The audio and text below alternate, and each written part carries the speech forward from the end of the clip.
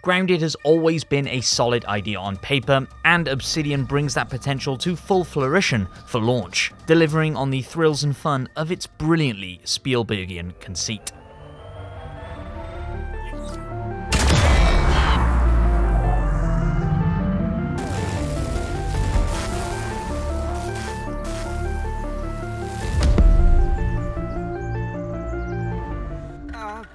My bad?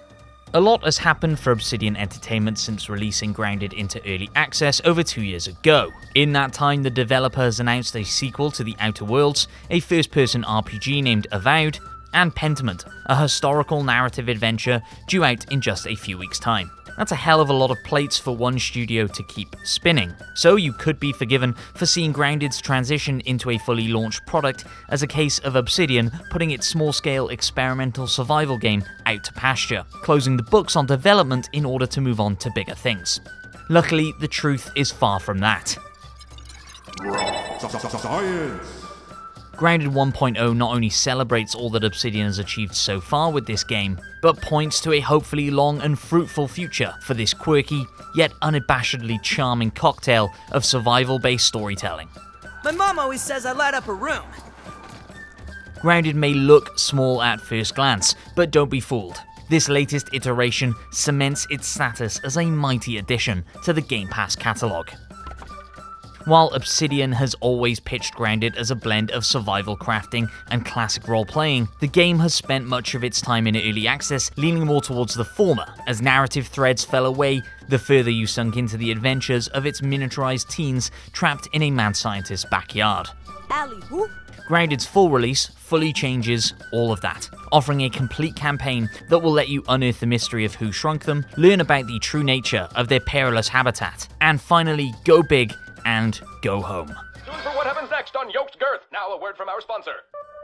It's a mystery that's absolutely worth pursuing to the end, as this is where both Obsidian's well-known knack for world building most successfully intertwines with its clear, unabashed adoration for 90s nostalgia. Good morning, Brook Hollow. Today is October 20, 1990. This is your news. We have a special breaking report. The police department has released information that more local teenagers have gone missing.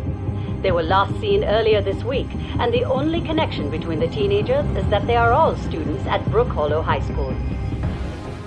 The questing hums along with a decent tempo too, rewarding your engagement with Grounded's survival crafting systems via a steady drip of narrative beats to enjoy, as well as sights to uncover as you explore the backyard and its many, many secrets.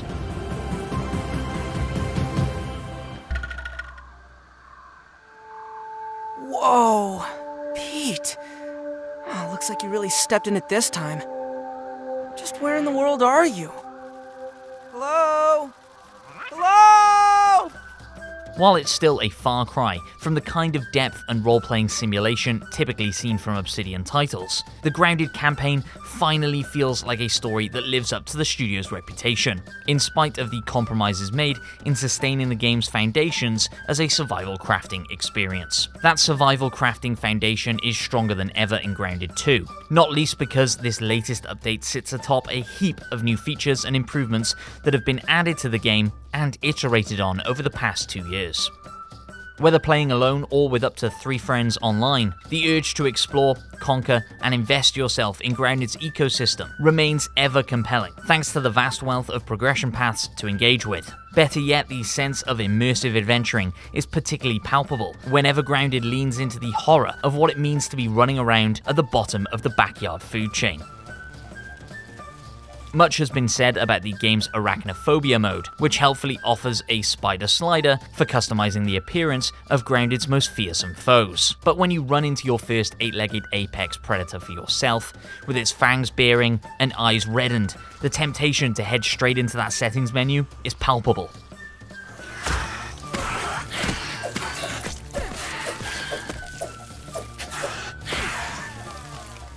For all its creativity, however, Grounded doesn't do much to avoid the familiar trappings of the genre either.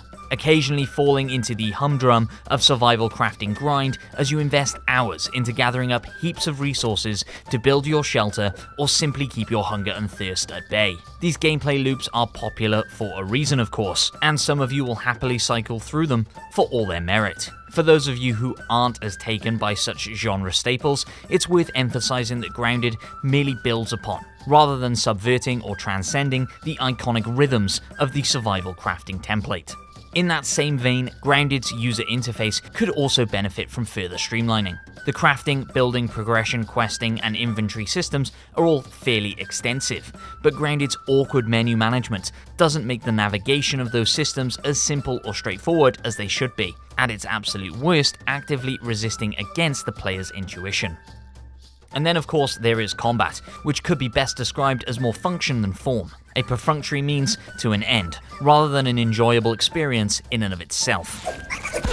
The addition of new boss fights, such as the fan-requested Praying Mantis, do bring some welcome diversity to the action, and there's plenty of choice when it comes to weaponry, but fighting the many bugs and beasties of Grounded still lacks the inventiveness found in other Obsidian titles like the Outer Worlds.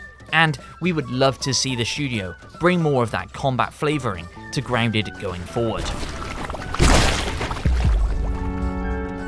There's no mistaking that Grounded's visuals impressed from day one of its early access launch, executing a cohesive artistic vision with creative flourish and some genuinely fantastic lighting effects.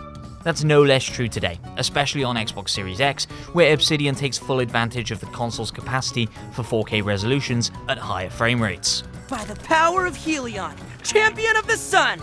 The backyard has developed into an immersive jungle of diverse biomes and points of interest. The locations range from a murky fish pond to a literal sandbox. Grounded's ability to find the awe-inspiring in the everyday is and always will be one of its greatest achievements, rivaling the most epic fantasy settings in spectacle without ever leaving its own backyard. Obsidian has also addressed the majority of bugs that were so prevalent during the first year of early access. Insects no longer clip in and out of the ground, crashes are now few and far between, and many quality of life improvements make for a smoother, more sophisticated experience overall. That's not to say that Grounded is entirely error-free, but it certainly has earned its way out of early access. And with Obsidian remaining committed to further updates down the road, it's only going to become more optimized over time. The most promising feature of Grounded is that there's always room to grow, and even if Obsidian did call it quits right now, it could do so being proud of what it's accomplished here. This small game with a big heart is ultimately a successful experiment, and while the tension between its two identities of role-playing and survival crafting result in some noticeable tension points, the marriage between the two remains a happy union overall. Like its motley gang of playable teens, Grounded is gusty, a little awkward, and still going through some growing pains. Yet Obsidian's pocket-sized odyssey is so bursting with personality and imagination, you simply can't help but root for it. We give the official 1.0 release of Grounded 3.5 out of 5 stars. Let us know if Grounded breaking out of early access is enough to pull you back in, and subscribe to GamesRadar on YouTube, and we'll see you on the next one.